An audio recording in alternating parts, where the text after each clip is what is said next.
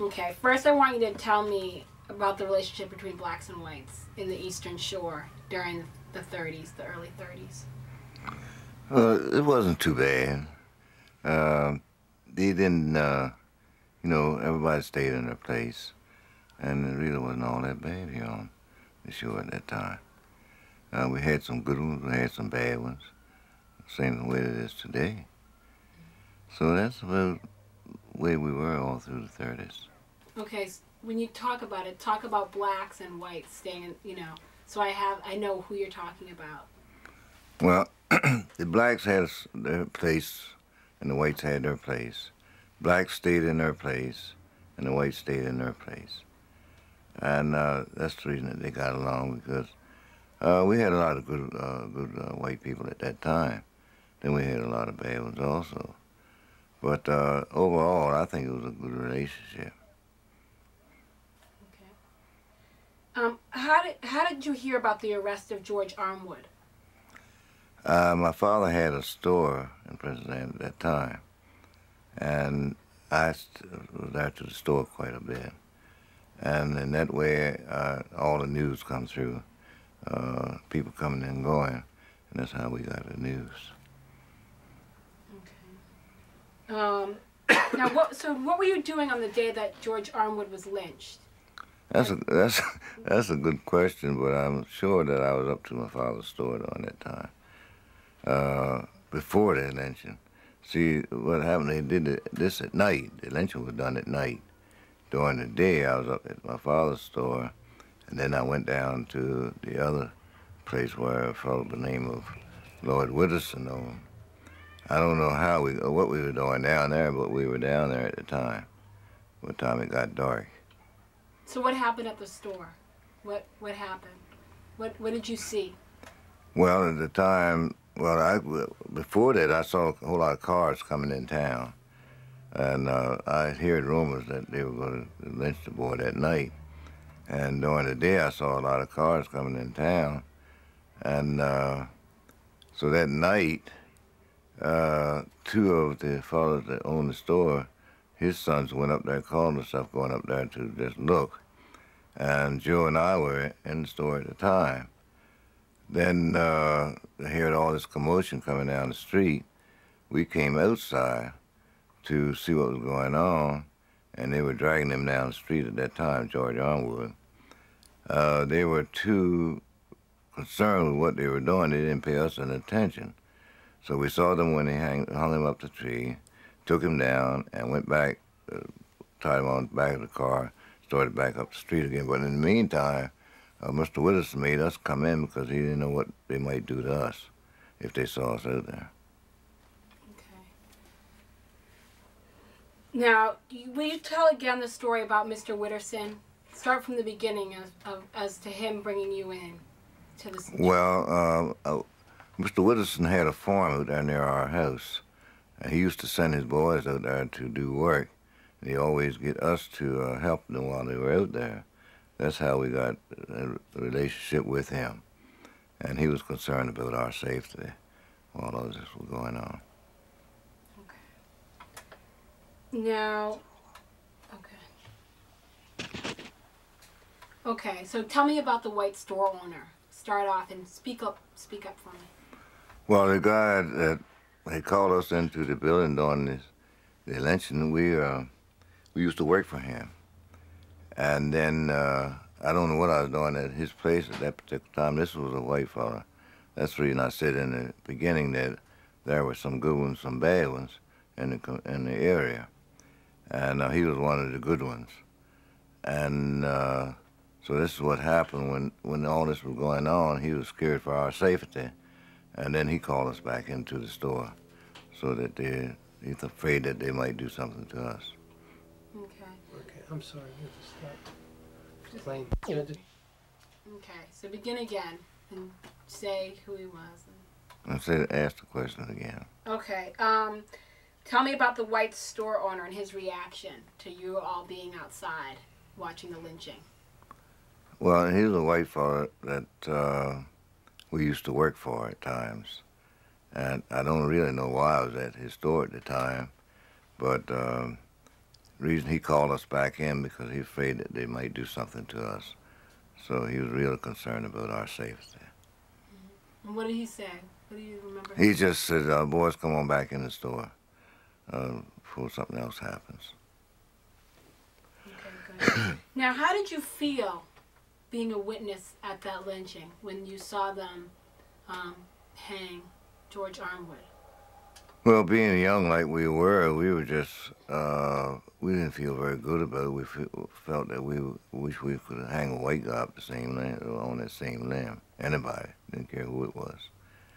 So really, being young as we were at the time, we didn't have too much different feelings about it.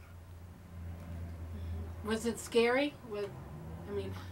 Well, at the age we were at that time, we wasn't scared of anything much. So it really didn't affect us that much. Well, what happened the next day when you and Joe told your dad? Well, start with saying, when you told him. Well, when we told our father what had happened, the first thing he wanted to know what we were doing there, and that he didn't want us in, the place like that. And I like to say that he wouldn't even want us to leave home no more for a while until the thing quieted down. But we were able, because of him having the store there in Pennsylvania, we were able to go back to the store that morning, and that's when we were able to go over to see him after they burned him up. Okay. Now, okay, so you went to see George Armwood the next day. Right, What did you find? Found his corpse laying up on a pile of ashes, and plus where they had cut his ear off, where they had cut his penis out, and he was about, I'd say about 1/3 burnt up. Can you say that again? Can you start over and describe what you did? You went over to the lumber yard.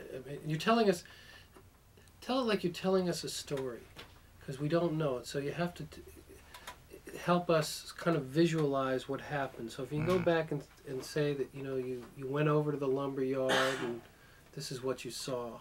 And speak up. But the problem is, I don't think it was it might have been a lumber yard, but it wasn't far off from the main street. Okay. All right, well, wherever you remember where it was. Okay. Ready? Mm-hmm. Go on. The next morning, quite a number of people were coming in town to see what had happened, and we went over and found where he was lying, and where he was burnt up. The ear is missing, his penis missing, and everybody was coming, shaking their heads and leaving.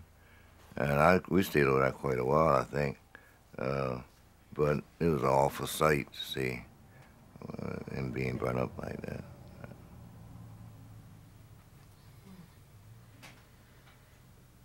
So how did the townspeople react? Were they milling around? Basically, all the good white people were hanging around. All the hoodlums I didn't see any of them around, the ones that was concerned with helping to do this. There was a number of black people that came in town. See, this is a country town, and most of the people that comes in town is from the areas around, the country area around. And a good many of them came in to look at the body before they took it away. So was it a pang of respects? Is that how you saw it? Or was it just to seek curiosity? Curiosity was the biggest thing. Yes, that's what they were. They were curious about what had happened and to see him like he was. Because the word had gotten around about the lynching, and everybody came in to see what was happening. Can you say that again in a full statement, that word had gotten around and people came in because they were curious to come see what had happened? What he looked like? Yeah. Okay. What did I Start say? out with word had gotten around. Oh, the word had gotten around that they had lynched the boy that night, and everybody was coming in to see him because they knew the word had also gotten around. See, word gets around fast in a small area. And they knew that he was lying back there where he was, and they come in to see. So can you tell me a little bit about how he got to that point? I mean, that they lynched him first, and then what happened? I mean, they... Well, what they did first, they broke into jail. I think, from what I've heard, that when they threw him down those steps, which was about 20 steps, and they're steel steps, that he was dead before they ever took him out of the jail. They drug him down to where they hung him at, behind a car. Hung him up the tree for a few minutes, took him down, put him behind the car again, brought him to this spot, and then set him on fire. I guess he wasn't dead enough for it. They were concerned until they wanted to make sure he was. What was it like in the town afterwards? First talk about the black community, how the black community felt afterwards. That's a good question. Far back, I guess. Mostly it was talk. Everybody talking about it, and Again, I'm sorry, can you, I don't mean to interrupt, but can you start over by saying after the lynching, mostly, because we're going to pick this up at the beginning. yeah. Okay, after the lynching, the next morning, word had gotten around that this had happened, and a good many of the neighboring communities came in town. People came in town to see him. Word had gotten out also that they'd burned him up, and that his body was laying out back of this building, and they were coming in to see it. And how about the talk in the town? The talk in the town was, it was a shame. Want to know why they had done it. In fact, I understand afterwards the lady that he was supposed to have raped said he didn't do it. And the people were furious, but at that time, people didn't have much of a chance around here as far as retaliating for what had happened. So how did the white community react? Was there tension between blacks and whites after this event? No, not between the good ones and the blacks. The good ones, they all felt the same way that the blacks had done, and they thought it was a terrible thing for somebody to do like that. Basically, most of the people that were involved in it was out of town, because cars was coming in from both ways for a long time during that day, and then this happened at night. But the good white people in Princeton at that time, they felt as bad as the blacks did. Okay, I also want to go back to your story about your dad. Maybe I should cut. Should I cut? Sure. Okay. Okay, so start again with the beginning of the story of what happened that afternoon. Let's see what I saw. Was it day or was it night? This was late in the afternoon, but all this went on at night. It was dark by the time that they got down the street with that. This was most of the night, too. Okay, you want me to start when we first saw them? Mm-hmm. And hearing the commotion. Okay, you ready? Mm-hmm.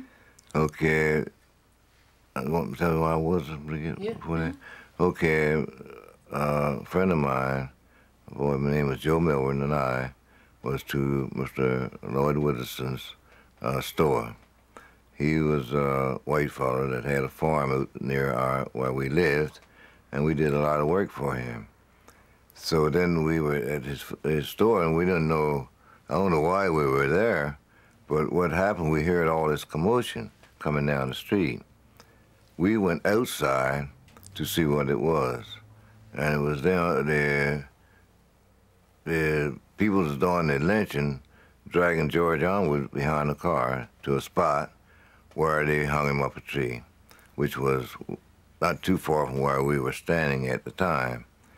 They hung him up the tree, they hung George up the tree, and then they took him down, put him behind the car, and started back towards town. And at that time, Mr. Withersson made Joe and I go into the store because he was afraid that they would do something to us.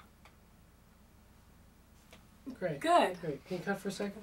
That was great. That's what we're talking about. Give us the whole thing, the whole 9 yards, the whole... Okay, so start it at when you're going out of the store. What you saw. And give it all to us, the whole thing. Okay, when I was at the store and then hearing the commotion moving. Okay, well, during that period of time, my friend and I was to Mr. Witherson's store, who is white. I don't know why we were there, but we were there. And then we heard all this commotion coming down the street. We wanted to go out and see what it was. And at that time, they were dragging him down the street to this particular tree. And you could hear all the noise they were keeping, howling, whooping, and going on. You could hear it for at least a mile away. And they hung him up the tree. I guess he was up there maybe about 3 minutes.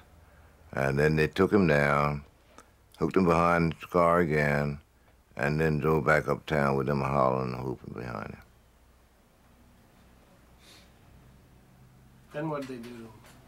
That's when they took him up and started burning him up, setting him on fire. But you didn't see that part. Yeah, he... Okay. Okay. Cut. Cut? Yeah. I don't.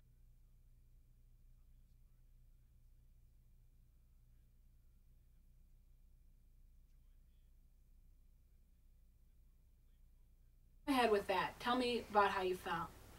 Well, after this was over and seeing the boy, George Armwood, in the condition he was, basically in my body, I felt like I'd like to do somebody else the same way. I like revenge. I was after revenge right away.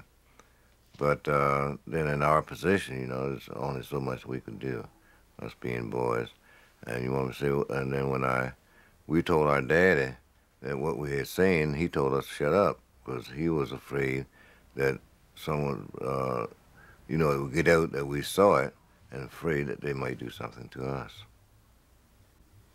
Okay. Good. Can you tell us one more time? I know we're going over the same ground, but we're going to keep trying. Tell me again about the condition of the body when you saw it, about going the next day, going to wherever it was, lumberyard, or wherever it was, and what you saw. And you can tell me in detail what you saw, just what the condition of the body was. And even though there's a lady here, it's okay. Just go through it, Really? what you remember. As far as the body was concerned, we went back to look at it the next day. It was burnt very bad. His ears was missing. His penis was missing. And the body looked terrible, really terrible. It had been burnt quite a bit. I don't know how much fire they had used, but it was enough to burn him. Well, you could still recognize him. How did it make you feel inside yourself? Oh, it feels like you want to vomit. It was pitiful. Okay, can you do that again? Tell us that again. And go all the way through to describing what happened to him, and then that it made you feel like you wanted to vomit. Oh, when I went to see him the next day? Yeah, so start there. Okay, when we went to see him the next day, he was burnt very, very bad, and his ears was missing, his penis was missing, and it just made you feel like you wanted to vomit. It was a terrible sight to see. Was that airplane over that? Yes. Okay, I'm sorry. So do it again. Slowly. Now, just do it slowly, take your time, and also tell me why you went. You say when you went to see him the next day, almost like you were going to pay him a visit. So tell me why you went over there, and then when you went over there, what you saw and how it made you And feel. also, you said that you walked like you think you walked about 4 miles to see him. Well, I don't know what I did not release because I don't know what I was in town to my father's store. Oh, okay. I think that's where I was at my father's store okay. next So morning. anyways, He brought us in start town. at why you went, and then take it slow. Okay. Nice and loud. The next day, we knew by people going over there where they had burned him. We wanted to go over there to see what had happened, more or less curiosity than anything else, and which we did. The same boy that Joe and I both, we went over to see what had happened to him. And that's what we saw was the badly burnt body, the ears missing, his penis missing, and it was a terrible sight to see. and it made you feel sick in the stomach. Okay, cut. Go and give me a second, Lisa. Okay. Give me a second here. Okay, don't look there. I know, I'm sorry. It's like, That's all right. Is it? After they had done hung him up the tree and put him behind the car and started back uptown, Mr. Witherspoon made us come in.